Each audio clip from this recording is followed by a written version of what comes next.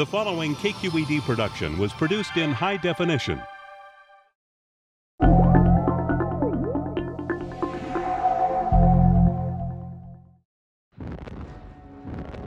Since its founding in 1775, the United States Navy has shouldered the gargantuan burden of protecting America's 95,000 miles of shoreline. It has built thousands of ships and deployed them in every major U.S. conflict. But when the explosions stop, often so does our attention to these loyal vessels.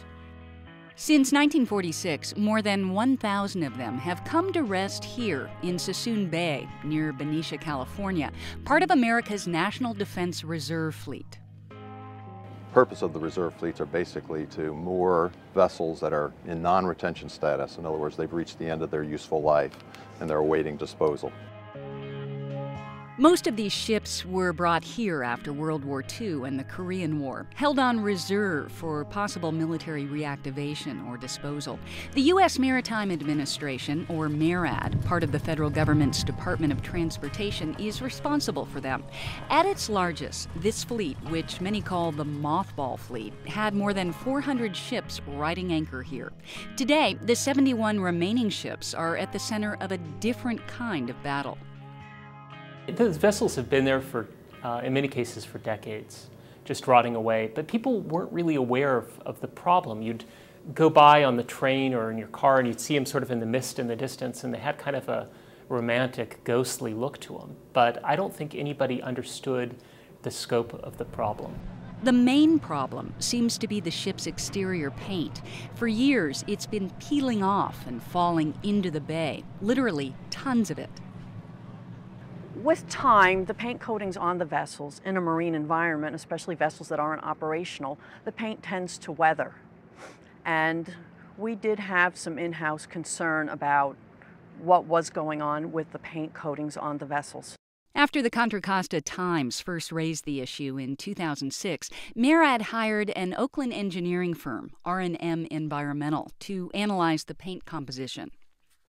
What their analysis showed is that, surprise, surprise, these paints that were put on there to kill life forms that would otherwise attach to the ships are toxic. These paints are red hot for heavy metals, far above hazardous waste standards in the state of California.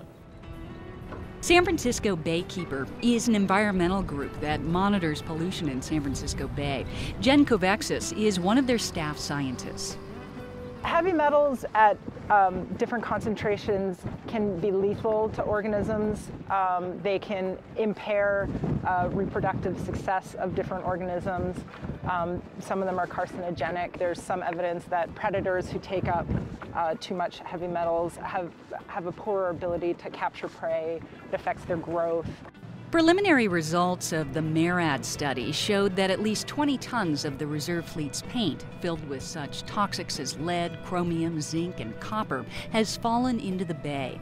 And below the vessels, concentrations of heavy metals exceeding California's hazardous waste standards are found in the sediment, where they can be consumed by marine life, including fish that are eaten by humans.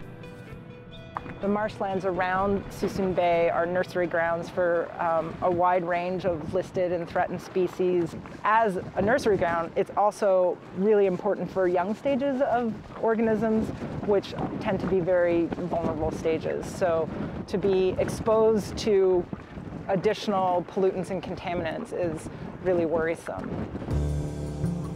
When compared to an EPA database that tracks pollution from factories, the fleet ranks as one of the largest water polluters in Northern California for zinc, lead, and other heavy metals. It's clear that the situation needs to be addressed. But how? Unsatisfied with MARAD's response to this question, 3 environmental groups turned to the courts. Natural Resources Defense Council, Arc Ecology, and Baykeeper filed this lawsuit in October of 2007.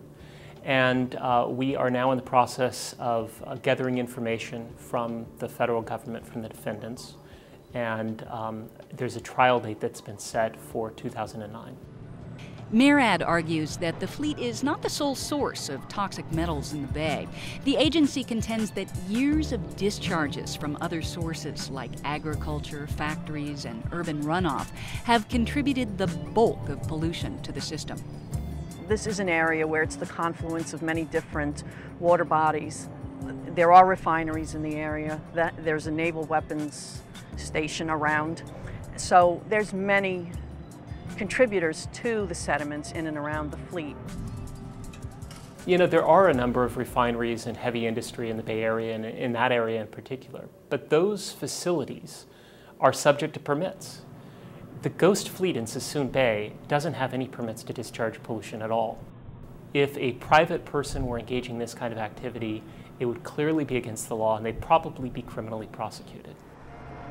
But for veterans like Paul Gomez of San Jose, there's even more at stake than the environment in this conflict. This is the battleship Iowa, BB-61, and I served aboard her during the Korean War. It was a thrill to have gotten the duty that I did and to see all of this superstructure, computers, radars, and all these big guns. It was awesome. The Iowa is said to be the most powerful capital ship ever launched. Active from 1943 through the 1980s, this 45,000-ton battleship could cruise at 33 knots, and each of her 9 16-inch guns could accurately fire 2,700-pound projectiles at targets up to 23 miles away.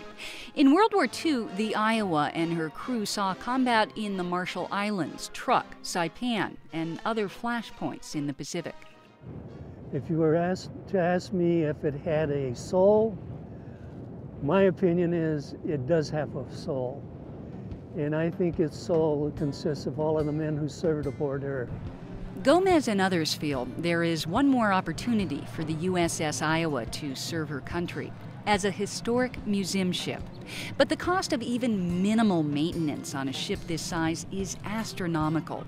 And as more time passes, their dream is deteriorating, along with the rest of the Ghost Fleet. So for the ships that are still of value, I feel that it's tough to see them amongst some of these other ships that are just absolutely rotting. I don't want that to happen to my Iowa. Some of the ships are really important in terms of the military history of the U.S., and you can't just leave a bit of your history to rot in some corner of your country and just forget about them. If the military thinks they're valuable enough not to break them, then take care of them. For decades, the Maritime Administration has provided only minimal maintenance on the ships here, slated for scrapping. The agency has slowly been moving some of these ships out of Suisun Bay for recycling. Currently, however, there are no ship dismantlers on the West Coast, so the vessels have to be towed more than 5,000 miles to Brownsville, Texas. This journey can cost taxpayers up to $1 million per ship. But since January 2007, a new environmental issue, stopping the spread of invasive species, has ground even that ship movement to an indefinite halt. Because of the National Invasive Species Act, we have a requirement through the Coast Guard's implementing regs to that act that we have to clean the hulls in a regular time frame. So we started doing that in 2006. Before it travels to a different ecosystem, the Coast Guard requires that barnacles, crabs, and other species be removed from each ship's hull. MARAD officials were doing this, but according to Bruce Wolfe, a top state water pollution official, during the cleaning process, some unwanted materials, including paint and chemical coatings, were being scraped into the bay. So we basically told them until they could demonstrate that they were collecting and controlling all that material that was coming off the holes during the hull cleaning, that we would not allow them to do that. MARAD officials claim that they can contain 90% of the toxic material and paint that comes off the holes during cleaning. But because of the Water Board's concern about the high level of metals that still would be falling in the water during cleaning, all hull treatment and ship removal have stopped. Probably another 15 to 17 ships could have been removed from this fleet alone if we did not have the problem with the impasse with the water board on the subject of the hull cleaning. The obvious solution would be to break down and recycle the ships nearby, right? Well, it is a possibility. Historic Mare Island Naval Shipyard in Vallejo is a mere 15 miles from the fleet. At the shipyard, which closed in 1996, there are 2 dry docks and 2 men who are ready to get busy recycling these ships. But, like everything in this story, it's not as easy as it appears on the surface. The current bureaucracy and red tape that we are facing is the fact that these dry docks belong somewhat to Nolinar, somewhat to the city of Vallejo, and somewhat to the state of California. So all 3 people are having difficulty signing off on our operation and keep putting us in circles. What we really need is all the people to come together and agree that this is good for the environment and good for the bay and allow us to do our job.